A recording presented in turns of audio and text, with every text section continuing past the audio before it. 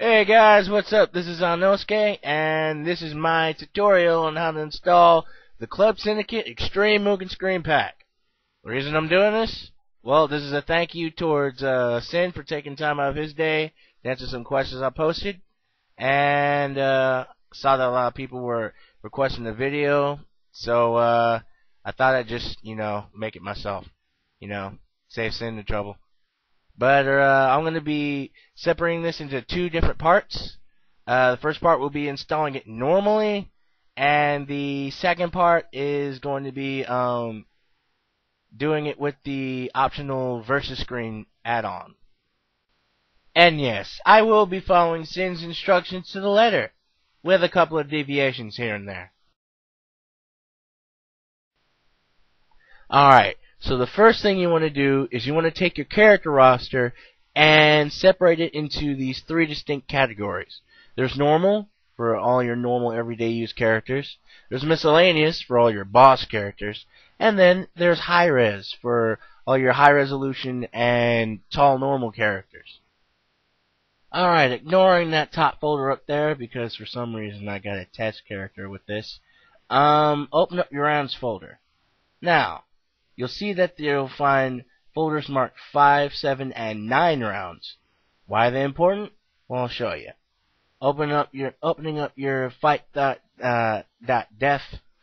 file, which is in your data folder. Use the find function to find the match.wins variable of the fight definition code. Now, change it from the standard 2 to either 3, 4, or 5. These numbers actually correspond with the helper codes that's within each of those folders. Use 5 if you want to win 3 matches, 7 if you want to win 4, and 9 if you want to win 5. If you do the math, it actually makes a lot of sense.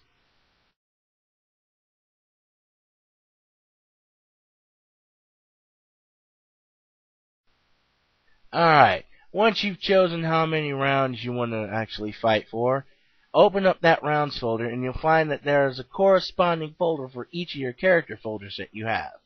Take that code and copy it into the folder. Why copy? That way, just in case you mess up, you have the original and you don't have to go back, and re-download or re-unzip anything.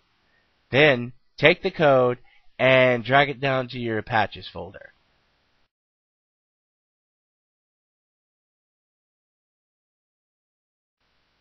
Okay guys, two things. Well, the first one I forgot to mention, make sure that you save your fight definitions file, otherwise all the changes you just made to everything will be moot. Oh, and second of all, this is where the tutorial splits. If you want to go on and actually do the optional versus screen, go to part 2. Otherwise, keep watching.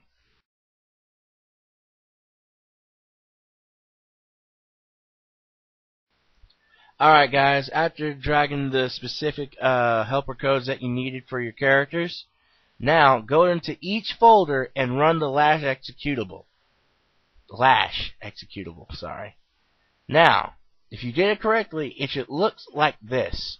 And you should see that the lash should be patching all the codes to the command, control, constant, and animations files for your characters.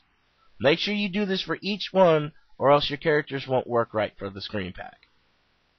I also like to take time out now to thank Sin for doing something like this, because this takes a whole hell of a lot of work out of people manually adding stuff. I mean, doing that is hell. Hey guys, pat yourself on the back. You just finished the first 2 steps of this thing. And guess what? Those were the most difficult. Now we get on to the fun part, adding characters.